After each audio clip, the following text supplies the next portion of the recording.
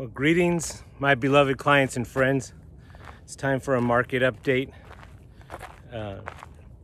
So last 3 days have been really rough.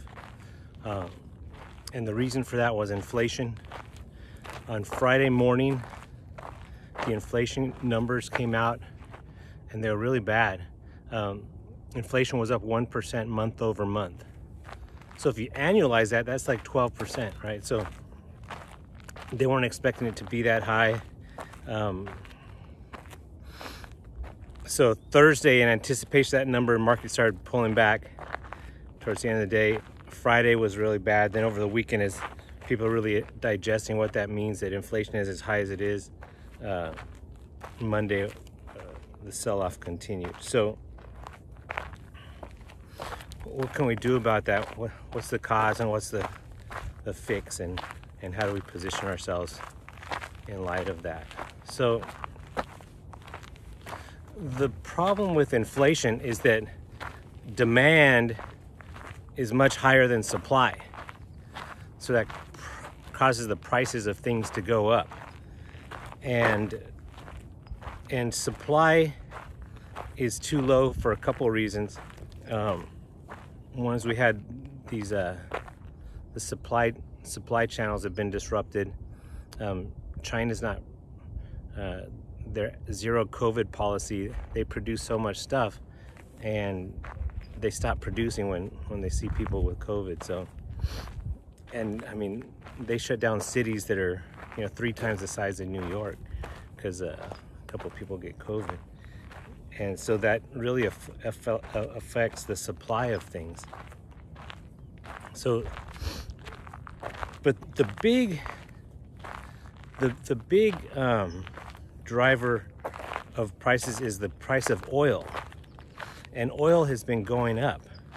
It's up over $120 a barrel now. And I mean, just end of last year it was around 60. So it's basically doubled in the last 6 months or so. And so that it's a huge driver of the cost of everything. Another issue is like the war in Ukraine.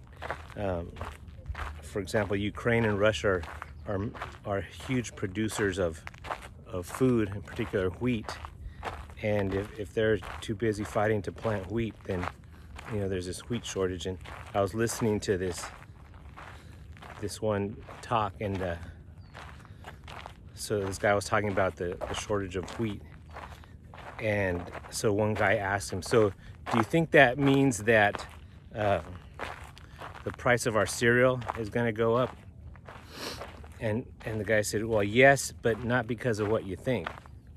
He says the biggest cost in the box of a cereal, is not the wheat. It's the packaging and the transportation. Okay, it's getting all those raw materials to the factory and then getting that box of cereal from the factory to the grocery aisle, and that's done with oil, right? With the diesel fuel in the trucks that move the products. So any type of product that needs to be moved from here to there, when the price of oil doubles, their transportation costs double, and they're gonna have to push that cost into the product. So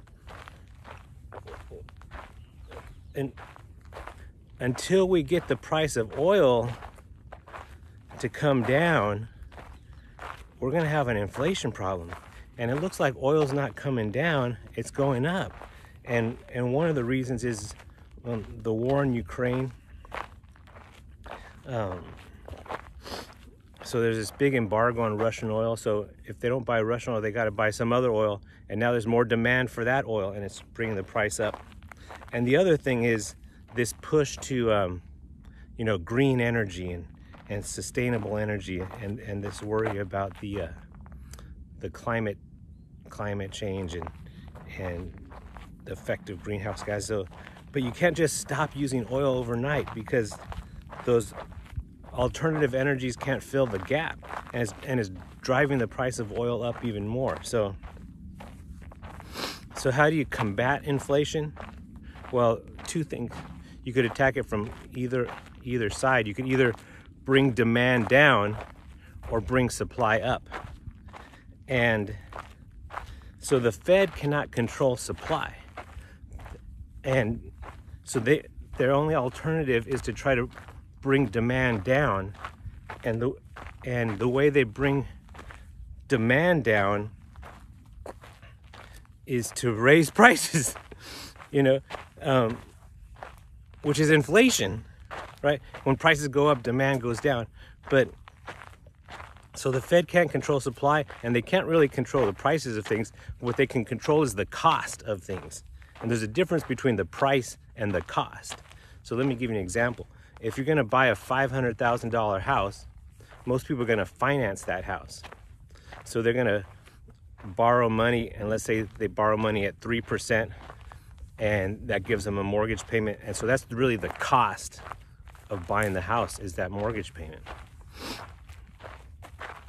So let's say that same house for $500,000, but instead of getting a mortgage at 3%, you get a mortgage at 6%. So the price of the house stayed at $500,000, but the cost of the house doubled. And when the cost goes up, then demand goes down. So the Fed could influence not the price of things, but the cost of things. And the cost is the cost of money. So, and that only works on goods that are financed, right? If you're paying cash for it, well, they can't really control that. But if you're borrowing money to buy something, then the Fed could control the cost, right? So you borrow money to buy a house, or you borrow money to buy a car, and interest rates have doubled, the cost is doubled. And if you keep raising the prices of stuff and the cost of stuff, and people are burned through their savings, now they got to finance stuff, they got to put on their credit card, and the credit card interest rate has gone up, well, eventually people are going to spend less because the costs keep going up. But it's a brutal and inefficient way to bring demand down. Because to do it, you got to just squeeze the consumer. We're going to make it so expensive for you to buy stuff that you're going to stop buying stuff, right? I mean, and that's extremely painful. Look at the housing situation, right? So even if prices of houses went down, if the cost is going up because of inflation, because of the Fed raising interest rates, I mean, that's just painful to the consumer, right? So, but that's really the Fed's only tool. So they got to kill inflation with a blunt instrument, and it's very bloody. Okay, so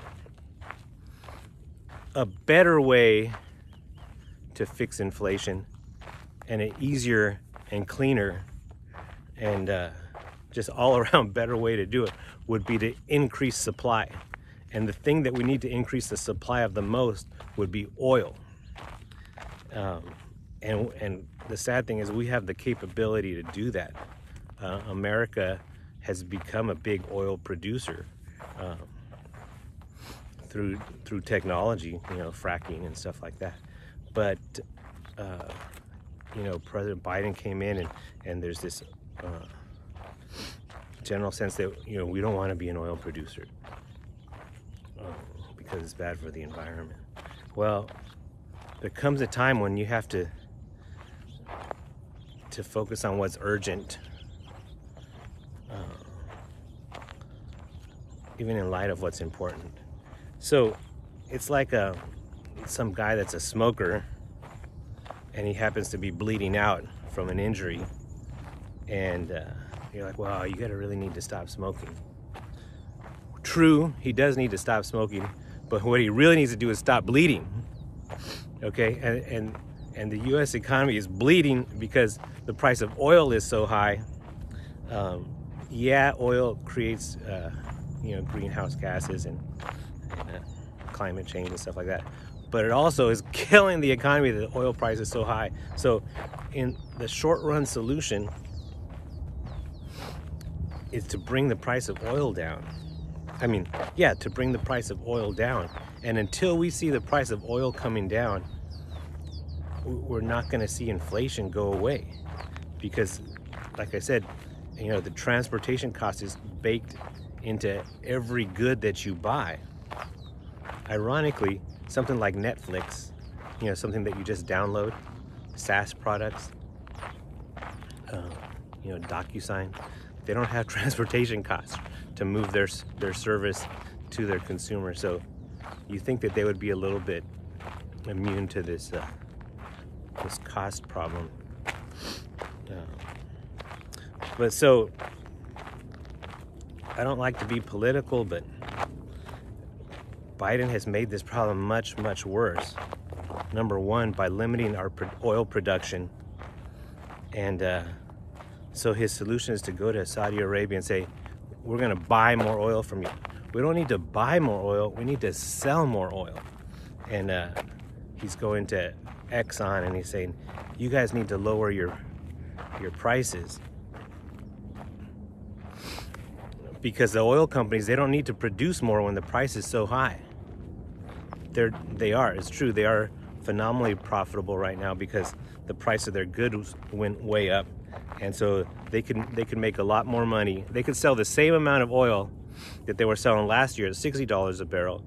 Now they're selling it at $120 and double their revenue, and their profits go up even more, even though they don't have to produce any more. So they're not in a real rush to increase production and lower the price of their product. So in a way, it would be good if those companies helped and produced more oil. But as a country, we could produce more oil as well. And Biden seems like that's not the solution that he's looking for. But that's the solution that we need. Okay, so the solution is to increase the price, the supply of oil. And by the way, how is this affecting the war in Russia? Because Russia is a big oil producer, and guess what? You know, there's this big embargo on Russian oil, but that's not stopping China, the country with the biggest population in the world, and India, the country with the second biggest population in the world, from buying all kinds of Russian oil. So, you know, Putin has an outlet for his oil, and he's flush with cash because the price of oil is going way up, and it's helping him in his war efforts that the price of oil is so high. So it's really not working in our favor on any from any angle that the price of oil is so high right now. So there's really three things that Biden did to make this problem much worse. And one, as we talked about, was curbing our oil production as a country. That made the problem worse, right? In an effort to be greener and that type of thing. You know, eventually we do. That's a long-term solution, like stopping smoking. But right now we're bleeding, and we need to focus on more oil. So that was one thing that he did that made the problem worse. The second thing was when COVID hit, he went on this massive spending spree. And I mean, every other word out of his mouth was trillions. They were going to spend trillions on this and trillions on that. And at a time when the Fed had its foot on the pedal, Biden doubled down and put his foot on the pedal, and it just pushed the economy into massive overdrive, and it created this inflation. It kind of reminds me of what Bush Jr. did. You know, he inherited, when he came into office in 2001, you know, he inherited the starts of a big pullback, that .com thing, and he increased spending, and it helped, right? And it really got the economy back going again. And so then when a second term rolled around and the economy was kind of back on its feet, he continued the same playbook, and then he created this bubble. Not only him, but But so what worked the first term made it worse the second term. And so Biden did the same thing. I mean, he just spent way too much, and so he created inflation. So decreasing oil output created inflation. Massively increasing in spending created inflation. And then the third thing that he's doing that's making this problem worse is his stance on the war in Ukraine. He wants it to continue, and he wants to just punish Putin instead of pushing for a speedy resolution and either having avoided that conflict or letting it continue and even encouraging it. That's wreaking havoc on the global economy and here in the U.S. As part of the global economy. So those three things, he just made inflation worse with those things, and so now it's up to the Fed to slow down this inflation. And like I said, their method of slowing down inflation is like a blunt force object. I hate to use a gory analogy, but I was sent to Haiti in '95 to uphold democracy, and one of the first things that we did in the military is a weapons cache, and we took all the weapons away from Haiti. But the killings still continued, and so we'd go out on patrol the next day and we'd find these people that were killed, and they weren't killed by gunshot, they were killed by clubbing, and it was just it was worse, you know, because they didn't have guns to kill people, so they killed people with sticks, and it was just very ugly. So and that's the way the Fed is trying to kill inflation, is by hitting it with a stick, which is raising interest rates, when it would be much easier to just produce more oil. So what do we do as a portfolio manager in a situation like this? Well, we've really lightened up the portfolio. Half the positions that we had at the start of the year, we don't own anymore. We're just out of everything but the highest quality companies, pretty much, and we're looking to sell more, but prices have come down on these companies. So and the remaining ones that we have, and they're good companies, and it's possible that prices are going to go down more. But I mean, we were in the office looking at, you know, what do we do? What do we sell? Or is there anything to buy? And we're like, no, we don't really want to buy much right now.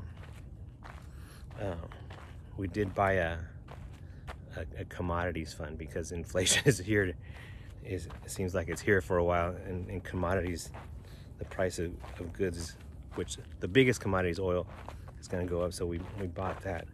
But we're like, we need to lighten the load and sell more. But then I asked myself, you know, if I'm sitting down with a client 6 months from now and I tell them, hey, I sold Amazon, are they going to pat me on the back, or are they going to say, well, why'd you do that? You know, and now give me another capital gain because it's still much higher than from where we bought it. And two, it's still a great company. You know, why did you sell Google? And so, I mean, our great companies are prices that I would be buying rather than be selling. So we're holding on to these great companies because eventually the easy way or the hard way, we're going to fix this inflation, and these companies are still going to be great. And so, you know, it's painful, but we're holding on to the good ones because they're priced so cheap to really sell. So that's all we could do, is just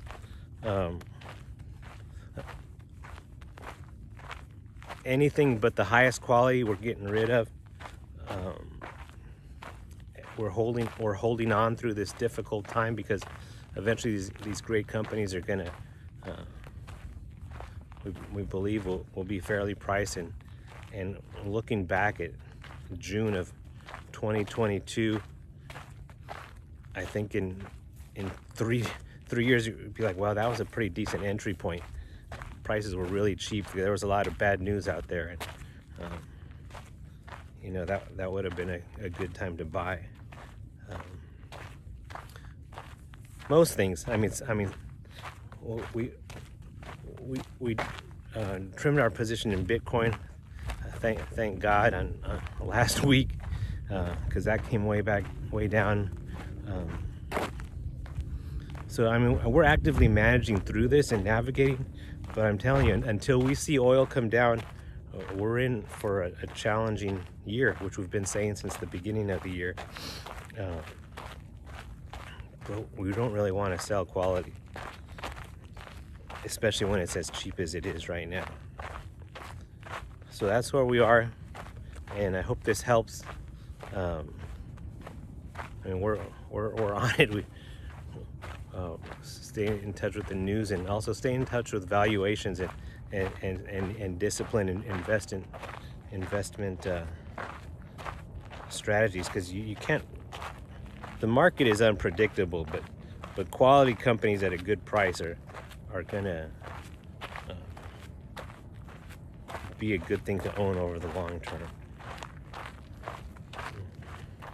So I hope that helps. Hope you guys have a great day.